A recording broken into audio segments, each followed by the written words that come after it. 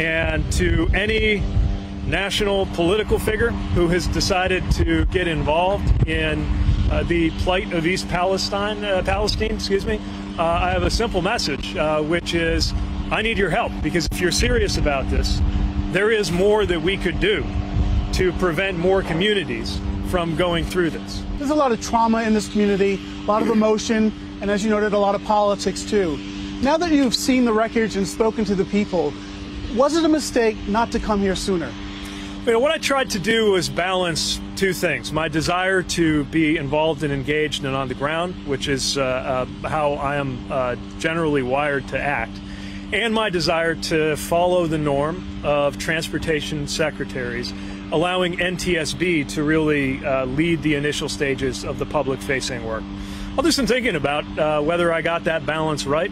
But I think the most important thing is, first of all, making sure that the residents here have what they need. Now that you have been here on the ground, have you had an opportunity to speak to residents here since you've been on the ground? And just to follow up, since you have had some time to now think about it, in retrospect, should you have come a little sooner? So again, in terms of the timing of the visit, I'm trying to strike the right balance, allowing NTSB to play its role, but making sure we're here in that show of support. Before you sent your first tweet expressing concern for the residents of East Palestine, a week and a half after the accident happened, in hindsight, was that waiting too long to express anything hours after you had addressed the makeup of work crews on highway construction projects just that very day?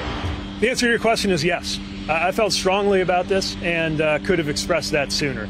Again, I was taking pains to respect the role that I have and the role that I don't have, but that should not have stopped me from weighing in about how I felt about what was happening to this community. What have your past perceived political ambitions, how have they played into the Republican response to this disaster? Look, again, I'm here for the work and not for the politics.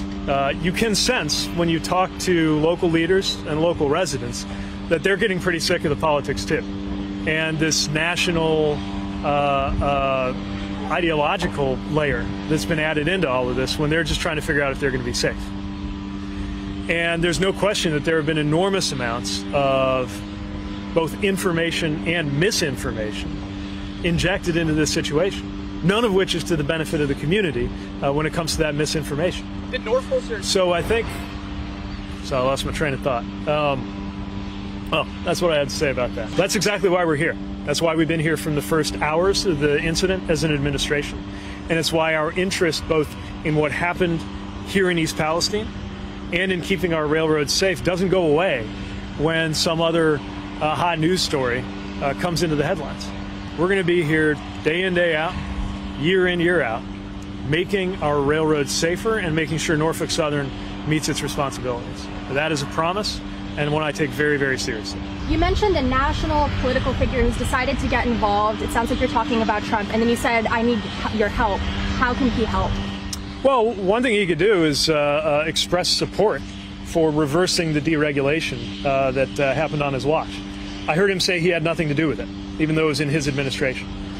So if he had nothing to do with it, and they did it in his administration against his will, maybe he could come out and say that he supports us moving in a different direction. We're not afraid to own our policies when it comes to raising the bar on regulation. And I've got to think that him indicating that this is something that everybody, no matter how much you disagree on politics and presidential campaigns, can get behind. Higher fines, tougher regulations on safety, Congress untying our hands on braking rules, all the other things that go with that, that'd be a nice thing for him to do. So this is a community that, first of all, it's a community full of good people who did nothing wrong. No one in this community asked to be in this situation.